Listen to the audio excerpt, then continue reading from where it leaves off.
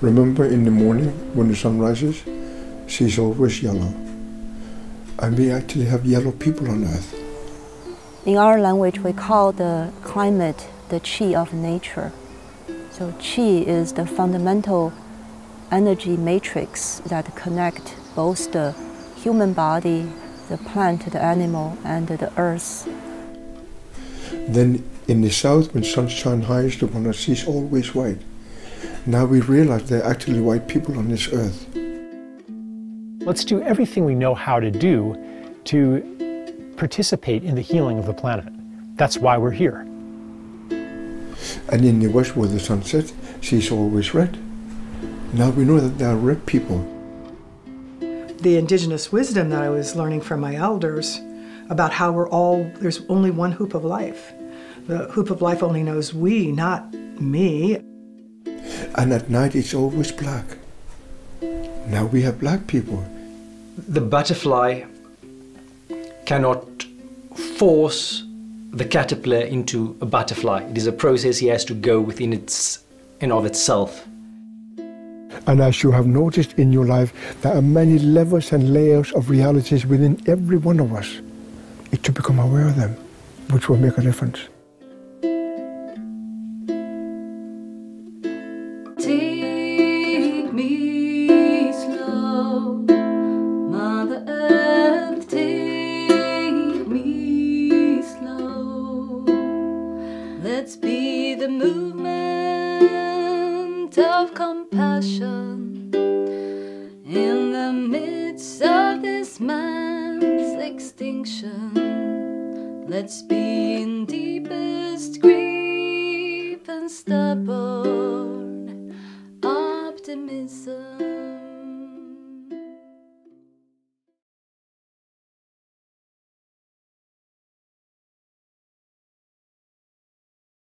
Four races on Earth living. We're going to have to learn to live together. We're going to have to learn to live with each other's belief system and being in balance and joy of one another. That's number one. That's new culture. We know the population is going to go to at least 10 billion.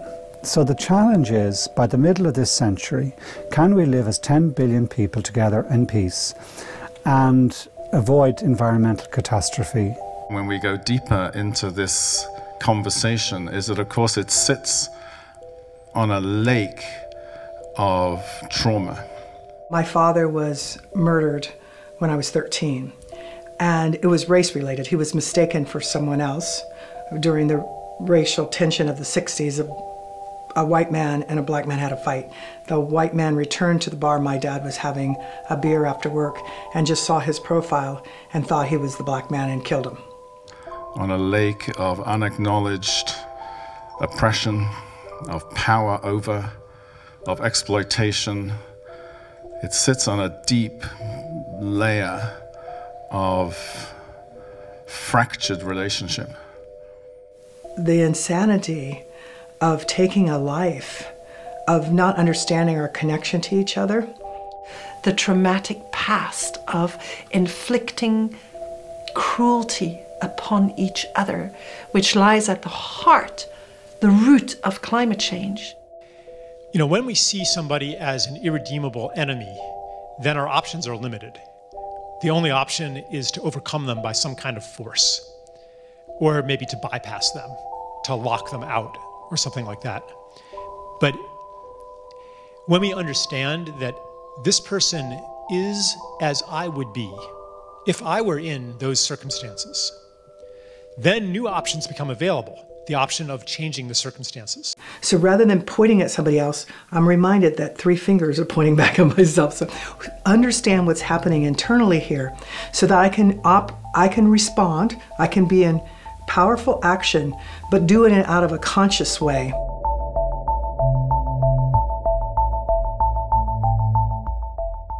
It's not either or, it's both and that we have to learn how to grow to hold that inside of ourselves and with each other. People that we see doing things that hurt, right? Everyone's focused on Donald Trump and Monsanto, so you could focus on those characters and say, well, that desire to being drunk on power, or in a false way, you know, in a way that's unhealthy. And I think they're addicted to that power. So I can look inside myself and say, where is that in my psyche? And bring some healing there. And actually, I believe that does have an impact to the collective field. The inner climate is much of a science as the outer climate. It's both an art and a science. So where is the fossil fuel mind in my own thought patterns? And where can I just let that dissolve so that the organic mind can rise again?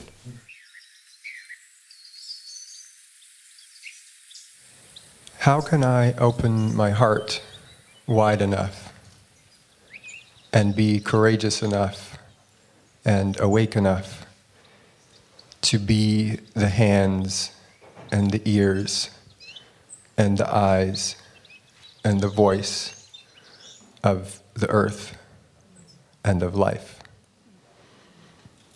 And I don't think I need an answer that's known by the mind, but I need to remember to keep asking the question and follow where it leads. It was about 15 years ago. I was traveling back to Tibet, and it was along and I saw this river, Yangtze River, which is in Chinese culture we call the mother river, that has nurtured us with her milk. And it was heartbreaking for me to see all the dams. All over the world, dams are being built on rivers that are disrupting the hydrological cycle, that are flooding some places and draining other places of their water.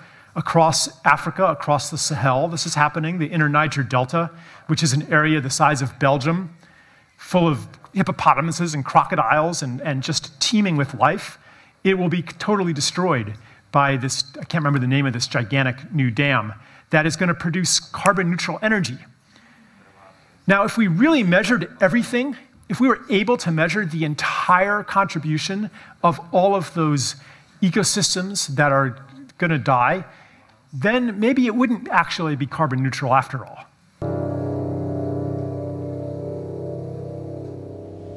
I remember when I was 5, I lived in a very suburban neighborhood, and I remember sitting on the grass on the front lawn and looking around and saying, oh, imagine if the concrete street was just a forest, and in between all these houses we had forest.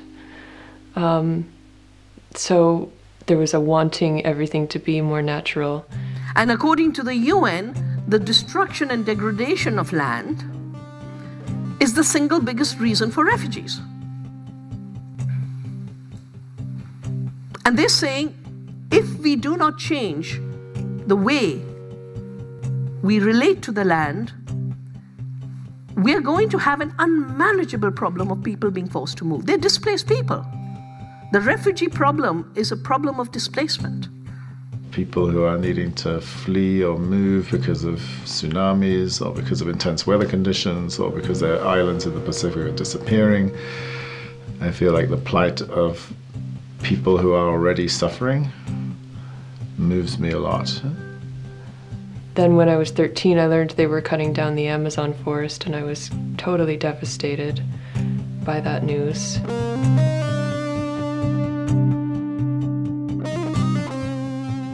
The lungs of Mother Earth, I've been to only one of them in Amazonia.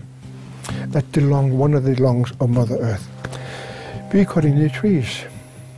So we're disabling Mother Earth to breathe properly, so we can breathe as human beings, as animals, and the plants, and the minerals. You know, even walking on the beach where I grew up and now seeing all the plastic and styrofoam that's covering it, it breaks my heart. It breaks my heart every day. Just a few weeks ago, a beautiful whale washed up in the Philippines. She suffocated from the plastic she's eaten. 50 kilo of it. That means we have polluted the ocean, the way we behave. and the way we live. A healthy climate depends on a healthy body, healthy organs. And healthy organs can handle fluctuations in greenhouse gases. But if we destroy the living organs of a living being, then the planet becomes very sensitive.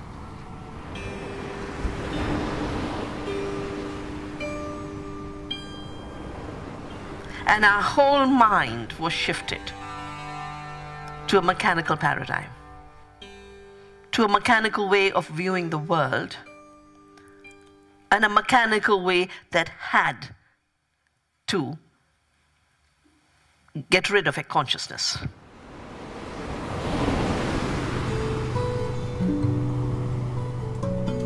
My world appeared quite successful and quite normal, but meanwhile within I had this growing sense of dissatisfaction and something is amiss. And at that stage, having not known anything about spirituality yet, made me seem if I'm even imagining it or going crazy, because I've got no reason to be dissatisfied or unhappy in any way. Got married, had kids, was a breadwinner, kept taking care of other people and never taking care of myself, really. And at the same time being very frustrated about that and just going on like this for years, being happy as well some of the time, but, just running myself down, really, literally. We are caught up in these superficial things that give us identity or value us according to some matrix. So we turn our identity to those things, materials, titles, status. We are not meant to be cogs in an industrial and money machine. We have a deeper meaning. We're not cogs in a machine. But for the very young people who are in this room, they get it. And I always related my process that I went through that of a butterfly, going from the caterpillar to the cocoon and melting in transformation, and then re-emerging as this butterfly. And once I stopped and I went to lie down, my body said, "This is what I've been telling you for years that you need to do. You're going to be crazy if you think I'm going to let you move again anytime soon." So by then I had some quite severe neurological damage. For about 11 months after that, I could hardly talk. I went from speaking 4 languages every day to not being able to have a conversation in even one of them. Caterpillars are quite destructive in a sense. Ask any vegetable grower, they would say, like, you would come there, they would just chomp through everything, and you could see they've left a mess or their mark, and they basically decimated your crops, your cabbages, whatever. When I was growing up, 4% of India had cars. We still have 4% or a little more that has cars. But my landlord in Delhi has 5 cars. Instead of being so focused and in the caterpillar world, and what the caterpillars are doing is to celebrate my new wings.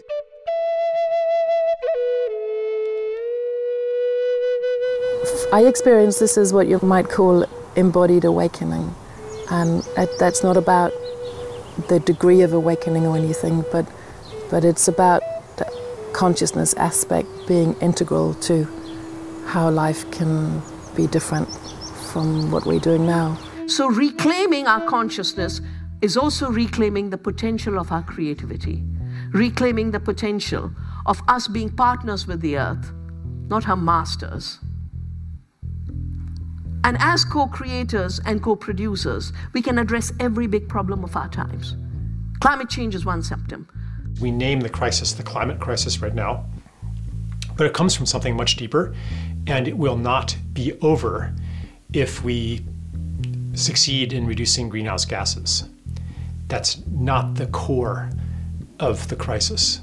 We need to hold space for the cultural shift that is not going to just be transitioning energy, but the mentality of mankind. Because so much of how we live and operate in the world is broken, further than just the light bulbs we use and the place we get our energy from. So much of how we are treating the earth, so much of the ideology that our generation grew up learning that we can take whatever we want, whenever we want from the earth without thinking about giving back. Like these mentalities, these old ways of thinking that have gotten us into where we are currently with the earth.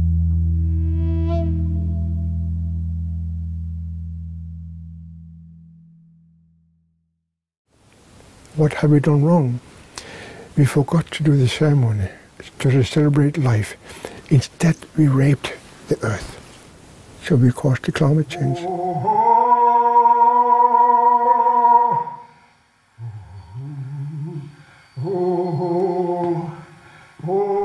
It started off with the two young men observing that water was coming out in the month of January from the wall of a big ice.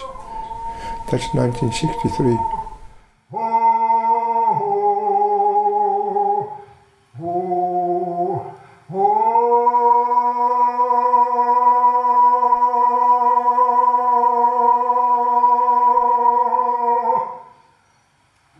In 1978, in August, I gave a talk in the United Nations on environmental conference, and I told him about that the big ice is melting. I got a standing ovation now. So I was very proud to standing ovation. So I ran home to Greenland, and my mom and dad invited all these beautiful, beautiful elders. My father stopped me in mid-sentence as I'm telling the elders, and he said, "Did he hear you?" And I looked at my father and said, they gave me a standing ovation, 10, 15 minutes long. And then I carried on telling the story. And at the end, he stopped me again and looked at me and said, "But did he hear you?" I realized he wanted to know if my message came across to these people. Now I know that it didn't. Before Copenhagen, there was an orchestrated denial that the glaciers are melting. We were doing a report on the third pole. In the beginning of the report, the environment minister was saying, yeah, the glaciers are melting. By the end of it, the message has come, deny. And suddenly they were growing. Now I have spoken in 71 countries about climate change. I traveled a long way to be with you. I wanted to tell you it's too late now. It's too late. In 1995 or so, when the Intergovernmental Panel on Climate Change put out its first big report, it was very clear to the world scientists precisely what was going on. We'd won the argument, but we were losing the fight, because the fight was not about data and reason. The fight was what fights are usually about, money and power. You cannot reverse the clock. You cannot. I don't care who you are. I don't care if you're a scientist, an expert, academic, or someone knowledgeable. It does not matter. I don't care. It's too late. You did not change. It is literally business as usual that is doing us in. It's just all of us getting up every day and doing the same things we did the day before and continuing down the same path. I depended on you that you heard the message. I depended on you that you heard the message. Now, IPCC is saying 12 years from now, if we don't change, it'll be inevitable to collapse. And it is your fault. And it is your fault. And it is your fault. Porque com as contaminações que vocês estão jogando, Because with the pollution that you're doing, tem destruído as nossas vidas. it has been destroying our lives. Então, isso é uma responsabilidade de todos nós. So this is a responsibility from all of us. Nós não estamos aqui para encontrar um culpado, We're not here to find a guilty person apontar a culpa de ninguém, or to point out guilt, para julgar ninguém. to judge anyone. Mas nós estamos aqui para assumir compromissos. But we are here to assume commitment. Why did you not listen to the indigenous world who told you over and over and over and over that you need to do something different? Why didn't you do that? The failure of our civilization should teach us that we actually don't know. It should bring us to a point of humility. The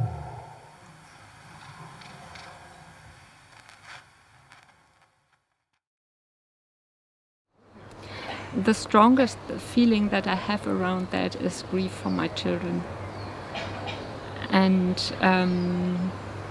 having the feeling that I have let them down because I wasn't focused enough before it became so clear for me that we should have focused a long time ago.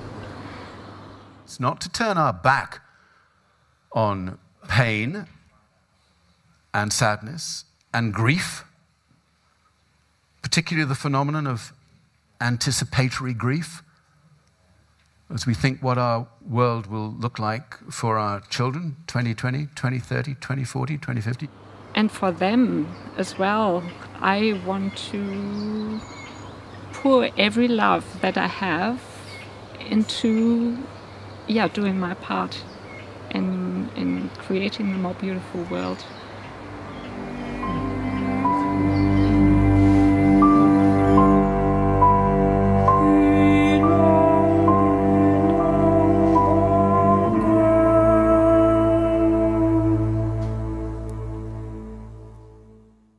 I just needed to come up and say this because it's just burning inside of me that I respect every single person in this room. But right now I feel like it's the youth's time.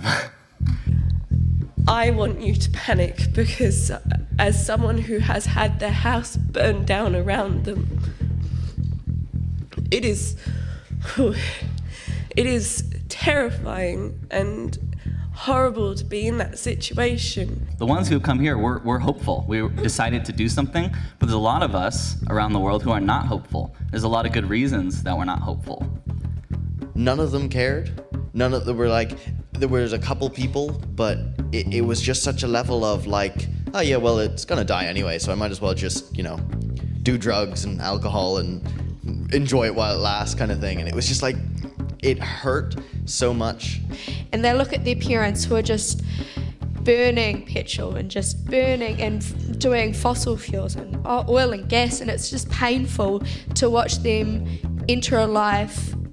They're following their parents' footsteps. Everyone's perfectly aware that it's coming, that climate change is an issue, but no one really cares about it. None of the adults in my life care about it. We drive a big SUV.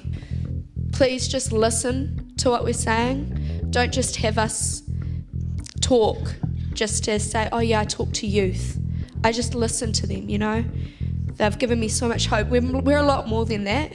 We're looking at this from an entirely different perspective, saying, what can we do differently? We don't need to debate about what's important. We already know. We can't, spend millions of dollars lobbying anymore. We don't have time for that. I guess what I'm asking is if anyone has an experience of being a leader, doing what's hard, going against the flow because they care, and what gives them the strength to do that. We need you to be hopeful so we can grow up with an example of someone who's hopeful.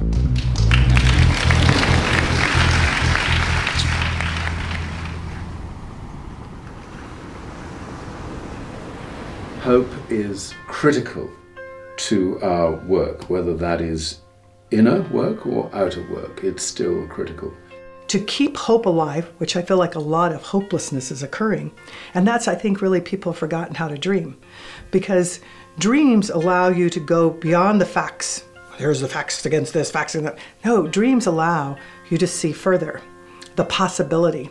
And then once we put those in us, those dreams in our spirit, it pulls us towards that. So it towards us toward that positive action. But if you want to be hopeful in this world, you've got to work for it all the time, because if we're not working flat out to do what needs to be done over the next 10, 15, 20 years, whatever it is, then, sorry to put this bluntly, nobody's entitled to hope at all. Because unless we're that committed, doing that kind of work, inside ourselves and outside, then the prospects are not good. The part that says hope is necessary, hope is important, hope is what young people are asking for from us, and then a part that feels hopeless. Both, I dance with both.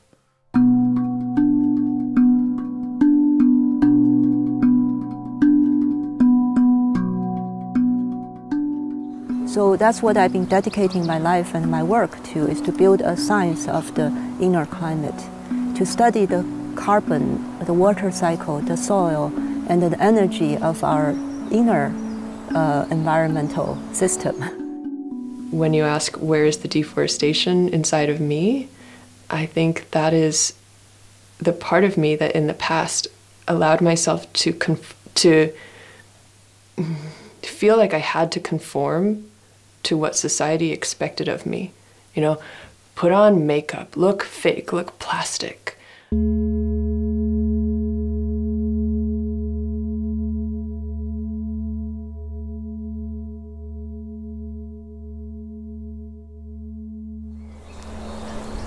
If I'm picking at the skin on my fingers, which is something that I do when I get overly agitated, I know that I have a mind that can be critical and that can pick at myself or at other people. So and then I do my best to catch myself and either go, all right, my fingers need some kindness here, or my fingers have something that they want to express because there's energy in there that's needing to move. We know the grief, we know the tragedies, we know the hope in our bodies. And it is through our bodies that we expand into the resilience that is given to us and that is being kindled by this urgency that we have created. So our bodies are both the vehicles of the loss and the vehicles of the transformation. So that's the breakthrough. It gave me the freedom. And it gave me a perspective to make peace with the past and the trauma.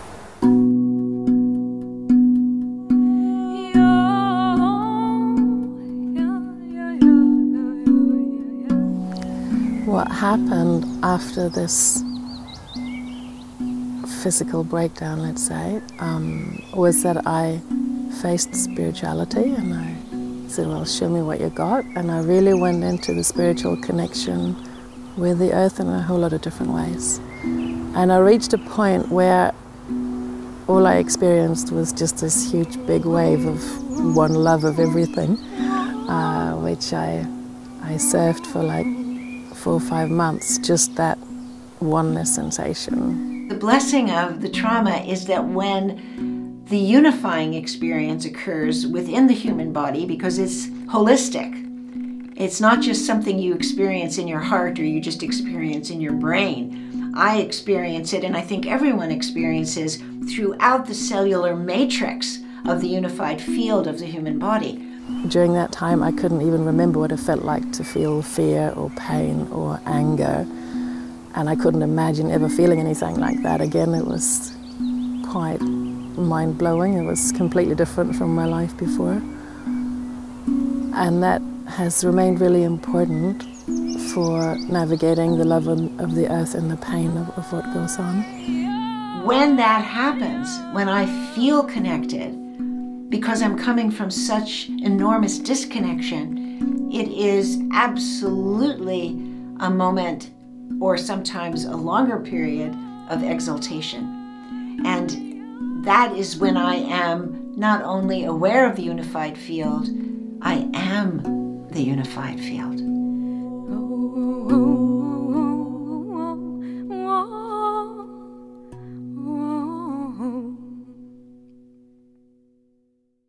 I had to learn to love myself first.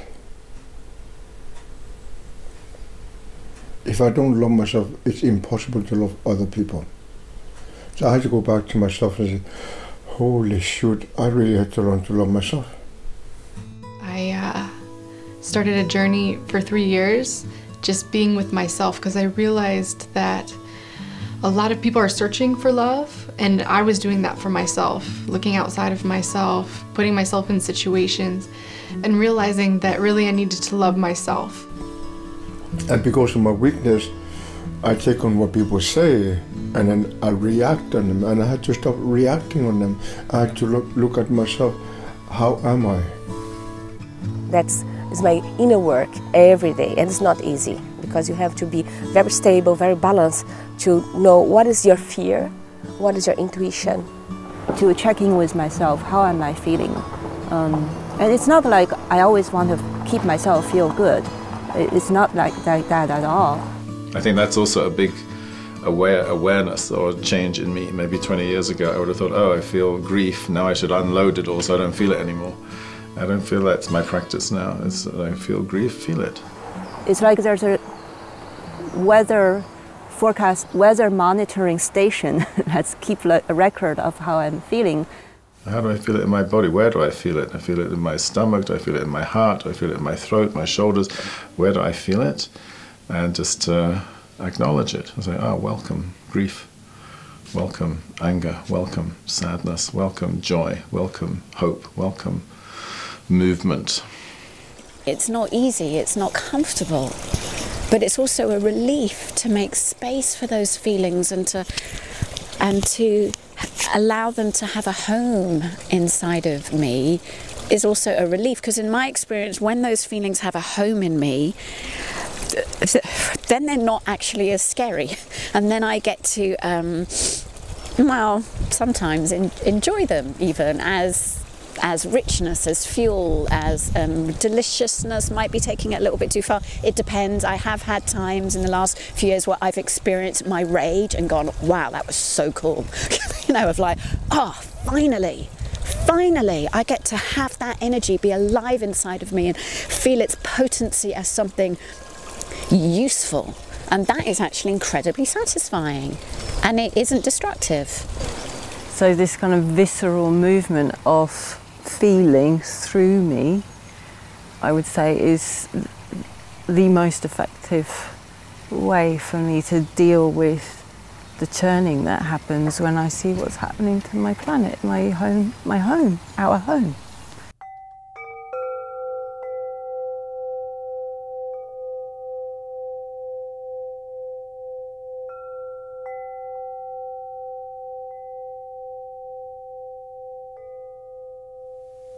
One practice that I've adopted recently is to maintain an altar and touch in with it every day as a way to be anchored to a different reality. In my silence, in the meditations, I consciously connect up to wisdom that goes beyond my small personality and my small brain intelligence. I call on it. And I find that I am supported. I'm not so focused on finding out what that intelligence is that goes beyond my intelligence. I'm more focused on connecting to it. And I find that whenever I do that, and I go beyond my personality and mind intelligence, I have insights that surprise me. I received climate change and consciousness in complete guidance. Every component of it was delivered in about 15 minutes, maybe less. So I meditate an hour a day, at least. And I often wake up at night and I meditate more. But that helps me notice where I have contracted. It helps me to digest what is happening during the day. I love being alone in the land. The moment I have a chance, I'll be in my tent and just stay there. I will take walks, I will chant, and I will remember people I need to remember. And then the animal world comes to me, and it is so stunningly beautiful. I talk to the animals like I'm talking to you. And it's so interesting, the intellect and capacity for animals to listen to you. And they talk back. I received an amazing message from the blackbird. And it was sitting up in a tree above my head and singing its heart out in the most beautiful song.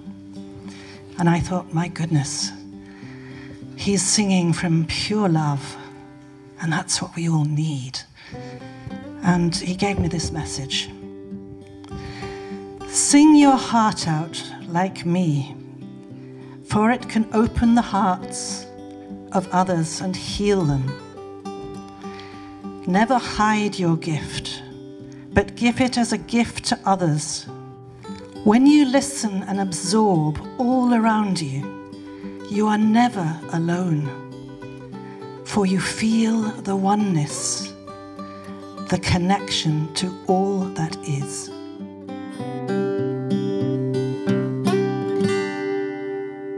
Everyone knows that. You turn on the cell phone, you can call, and as long as you have the number, you can call any other cell phone. So the premises of this kind of psychic communication is the similar principle of nervous system is by nature connected through the wavelengths of the energy of other nervous system. So as long as you got the right number, you can dial to any other being. There was a very famous physicist of India called J.C. Bose. He was a physicist. What he'd do is he'd do electromagnetic experiments with plants. And he said, but they're living. Because when you say nasty things, the electromagnetic waves show it. They get hurt. They're sentient beings. Big debate.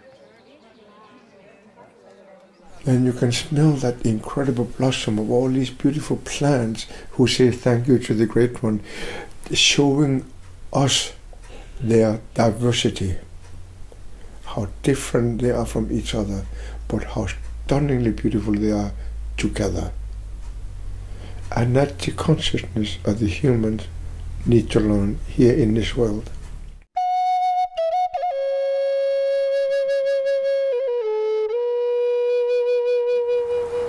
The mountain and the river, I felt it was always talking to me.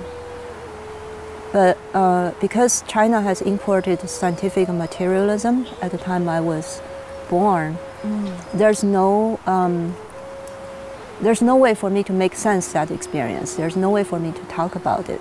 Today it's very strange for some people when people talk to the mountains. The Big Father today in the morning was saying they were talking to the ice, so then you talk to the trees. When you harvest, you just don't go and grab.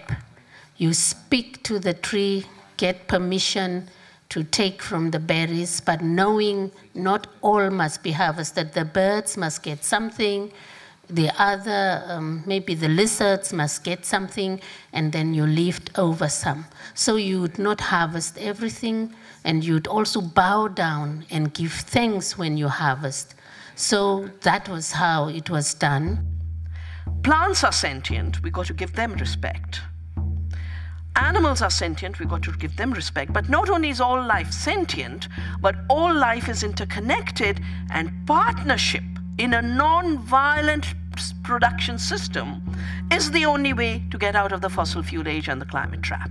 Other beings can be our allies, not because they're going to help us win against the military-industrial complex, but because we're tapping into another world of cause and effect.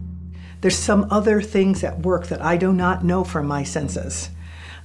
Maybe not even know for intuition, but trusting that great mystery, that there are other beings and things that are a part of what's going on. It's not just, at this point and this point, there's so much.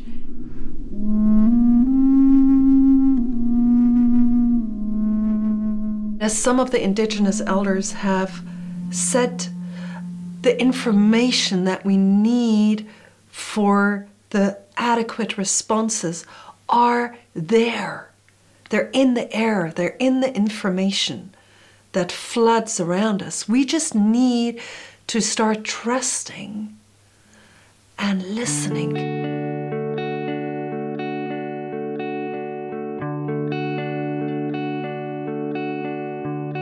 On the climate side, it's about being energy clever, travelling lighter, wasting less, and eating healthier.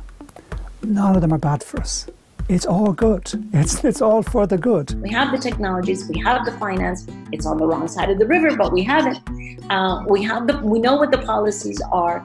We know, what we need to do. We have to actually be able to change our mindset. This is all about our mindset. 100% renewable electricity all over the world by 2030 just by 2030 is completely doable. Ain't going to be nuclear, ain't going to be gas, ain't going to be oil, it's going to be renewables. It's for certain. There's no doubt about it now. And it's not just the price of the renewables, it's the price of the storage. It's the capability of the distribution system, these new HVDC wires, so you can ship power over a long distance. We know that two things are true. Number one, the path toward 1.5 is the only path that we can take if we want to be true to our moral compass. We particularly have the challenge to actually give up the material consumption but maintain our real wealth. Going from extractive to circular systems, from the globalized greed economy to local economies. Number two, the path to 1.5 is the only path that we can take if we want to increase economic stability and, in fact, profitability and economic growth. Ecology is the science of the earth, economy is the management of the earth. The management of the earth was forgotten, money making became the way to go. We cannot choose between the two. We have to follow the same path for the two objectives. Again, two realities that sometimes people pit against each other. And they are not two realities that to be pitted, they're actually two realities to be brought into convergence.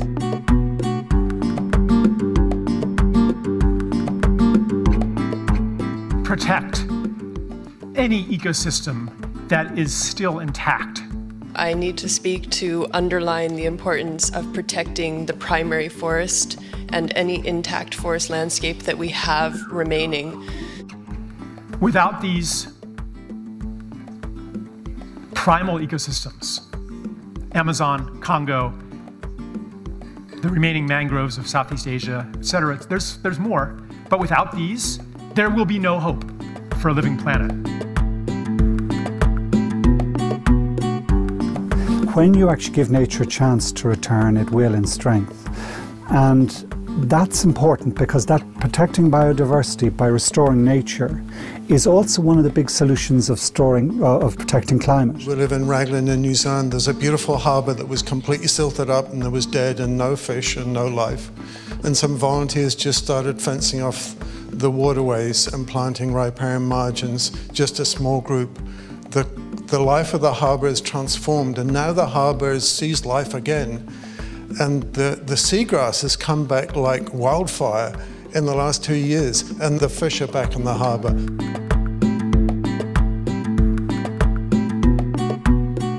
Just shifting the way you eat. Eating well, eating with a small ecological footprint, eating fresh, eating organic can be the biggest contribution to addressing climate change. Leave behind the stuff that the caterpillars are eating. Leave behind factory-farmed animals. Leave behind food that has been grown in a way that is destroying the earth, that has been grown with pesticide, that is coming from a faceless place. Through a changed food and agriculture system that doesn't contribute to greenhouse gases, we can address climate instability. The scientific evidence is there, and it can begin with your eating. Now, climate crisis is the umbrella that is touching and connecting everything we care about, whether that's biodiversity or oceans or forestation or animal rights or gender equality or racial equality or global relations and peace. Like anything that you care about, climate change is the umbrella that is going to determine and put strain on any issue that we are thinking about. Climate change is the defining issue of our time.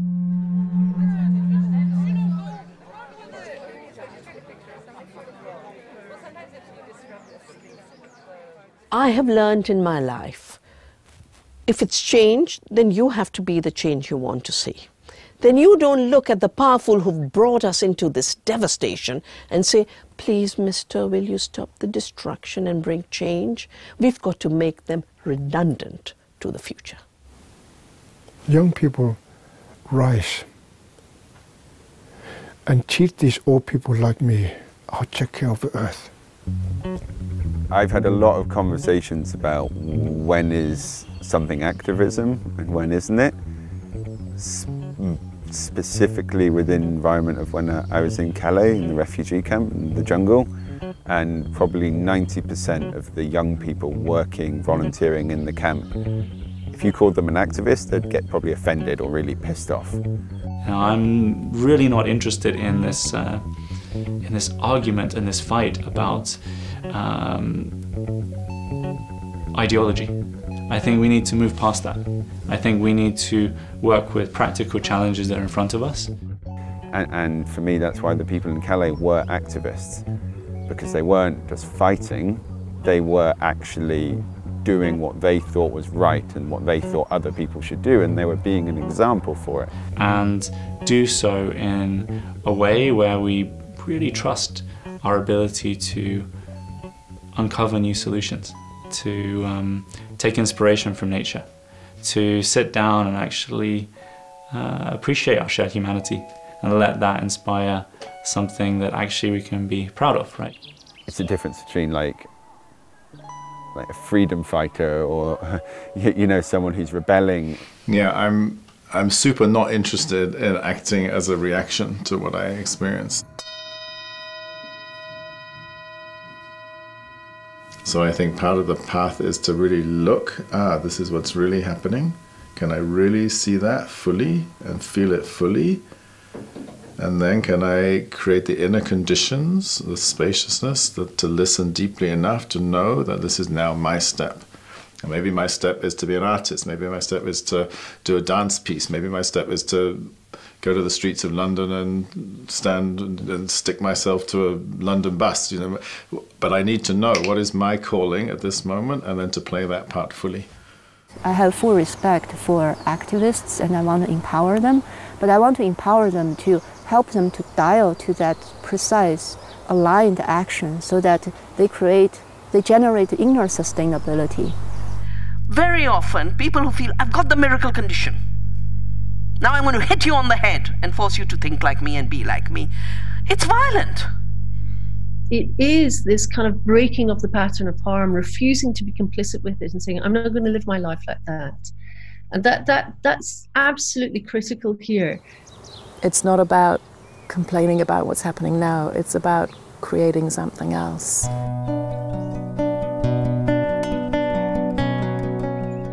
And my question to myself was, how do we create a law of ecocide to criminalize mass damage and destruction, to close the door to significant harm, but also to create a legal duty of care for the earth?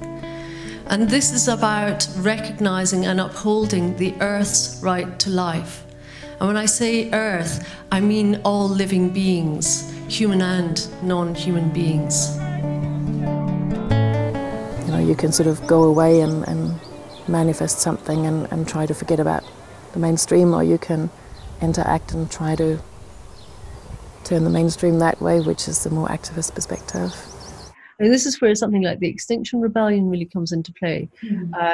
Here in the UK and now internationally, where people are actually willing to actually create roadblocks and the like to draw attention to the fact that the government is failing in its responsibility to protect humanity against possibly the world's largest ever crisis. Extinction Rebellion is important. It's basically saying we will shape our ways. Well, I think we should respond now with the public movement, adults joining with younger people in a similar sort of strike, as a way of expanding that out, as a way of echoing it and making it louder and bigger. And we need to do it because we need to change everything quickly. And it'll take that scale of a complete revolution. It's a revolution for evolution. It's an evolutionary leap, and it's peaceful. I think that's why Extinction Rebellion's worked, because what they're singing there is all you need is love. It doesn't matter if Extinction Rebellion disappears at the end of this year. It'll come again. That's the point of the genie being out of the bottle. There is no going back now, literally no going back on the presence of truth in our lives. Choosing to actually live in the way I want to see the world remaining flourishing, rather than saying, oh, I wish it was like that, but sadly I'm not living it. Because if I'm not living it, then I'm not contributing to it. In fact, if anything, I'm complicit in its demise.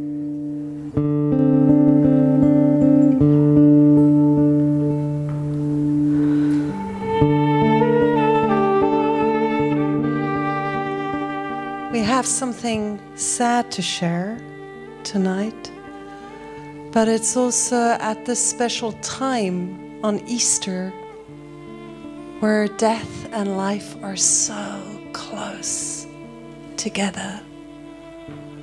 So Polly Higgins left much faster than we expected. She was going to be here at the conference. Yeah, so we want to just stay with you in this. And Robin will read a message and we'll have a silence together. All of you, dear ones, Polly's gone. Just half an hour ago, peacefully with her husband beside her, and Anita and Zambodi, and on Easter, the festival of new life in more than one tradition. Extinction Rebellion in London are going to make an announcement at 6 p.m. tonight and seize the moment to let the whole rebellion know about her, and Greta, who will be there too, and to say that she is now passing the baton to all of us. It's up to all of us now. So much love. She'll be there. She'll be everywhere.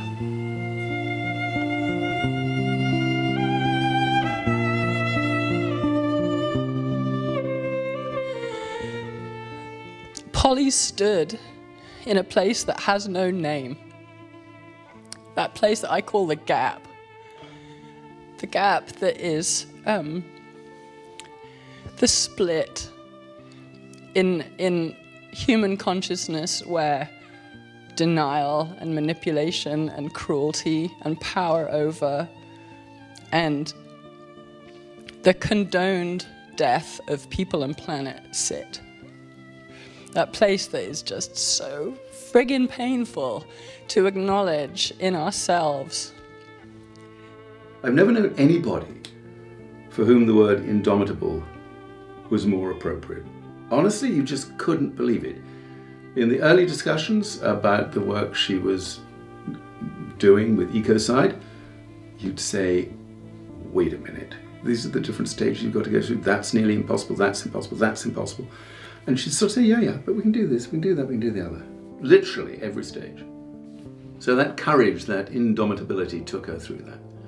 And then the other thing, and I do hope a lot of people will remember this, boy, did she know how to have good fun. And maybe this is a bit irreverent the day after she died, but she loved good whiskey. And that's pretty special.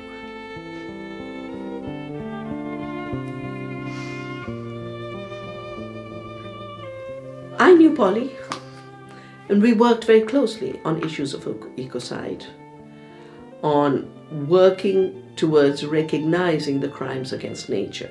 And it's the crimes against nature that are giving us climate change, that are giving us species extinction, that are giving us the pollution and disappearance of our water, the destruction of our land, the toxics everywhere and the death of our bees and butterflies.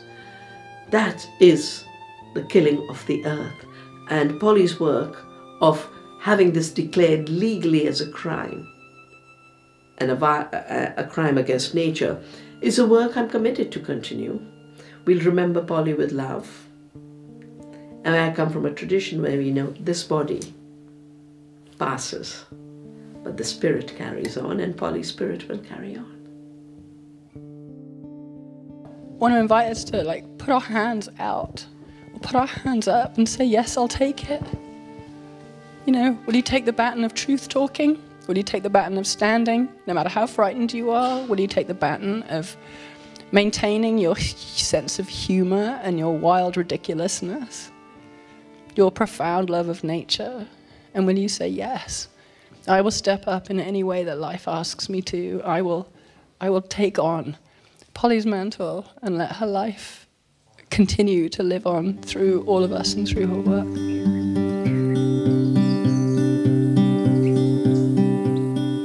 I am going to pollinate for Polly in every way I can. I will stand in the gap, whatever that means for me, and I know that that means that I am going to do my own healing work. I'm going to heal the inner patriarchy in me rather than projecting it out there. I commit to doing work on myself, to educating myself, to having difficult conversations that mean that I can go and ask the questions that need to be asked.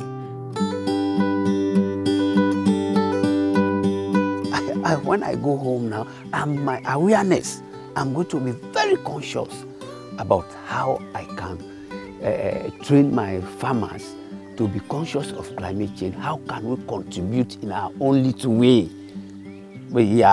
To reduce the CO2 emission rather than we wait for Paris meeting. I feel a renewed commitment to fulfilling the responsibility that my generation has for what we've created.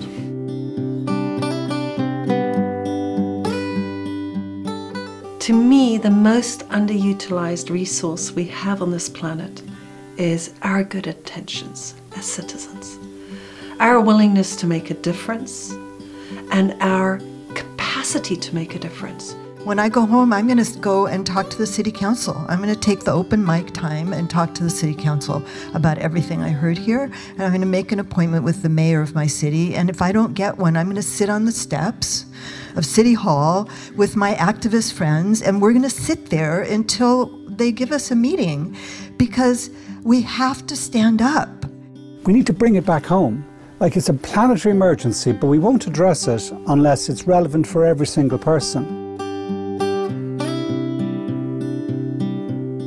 This week I had the privilege of being engaged in a very raw conversation with someone who I hold a very diametrically opposing view. And at the end of the conversation, we still disagree with each other, but we love each other more. And my commitment is, how can I bring this energy of I disagree with you, but I love you into the world?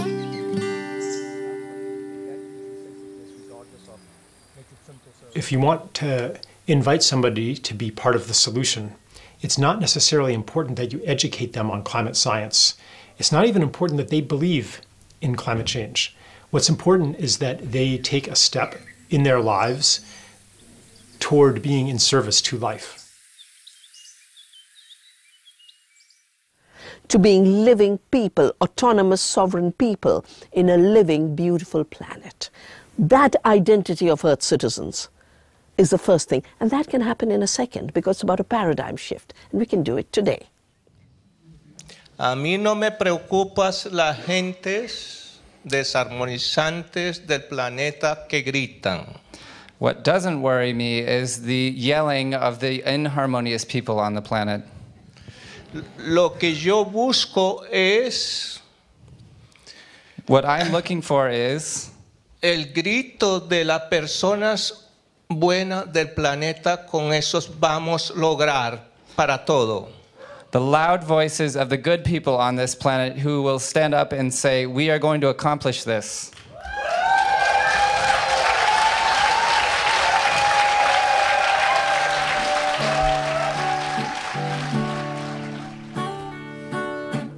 Minha floresta pede paz. Diz que não aguenta mais. O homem com seu império, destruindo os animais. O homem com seu império, destruindo os animais, querendo controlar o mundo com altas tecnologias e destruindo a natureza, achando que é sabedoria. seguindo a natureza, achando que é sabedoria.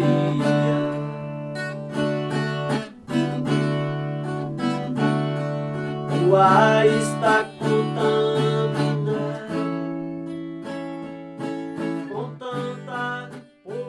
To me, still, it feels a bit like, oh yeah, we hear the youth and the indigenous people, and then we move on to business as usual. So how can we create a big, inviting, warm, respectful, listening space to really hear what they are saying and apply that? Chora, eu choro contigo. O azul. Everyone matters. And so whatever is yours to do, whether it's really small or it's huge, do it. Do it with others, do it with heart-centered, because life itself is calling us.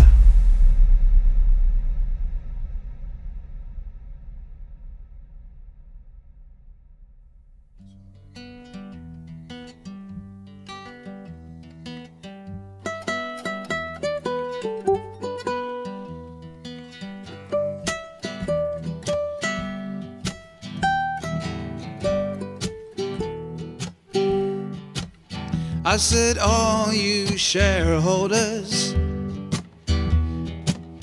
and all you stakeholders, we've got to break the spell of the multinational, because we breathe the same air. Oh, it's everywhere. Oh, yes, we breathe same air. The dinosaurs before us, oh, they breathe it too. Hitler and a Jesus and the Buddha too. Oh, we breathe the same air. Oh, yes, we breathe the same air.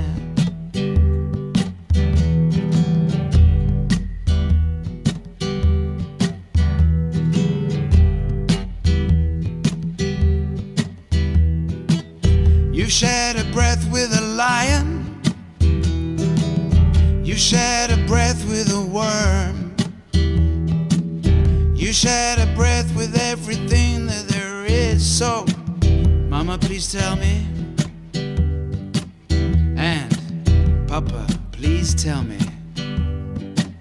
why we find it so hard to share just about everything else. Let's make it easy to share, just like a breathing the air. Let's make it easy to share, just like a breathing.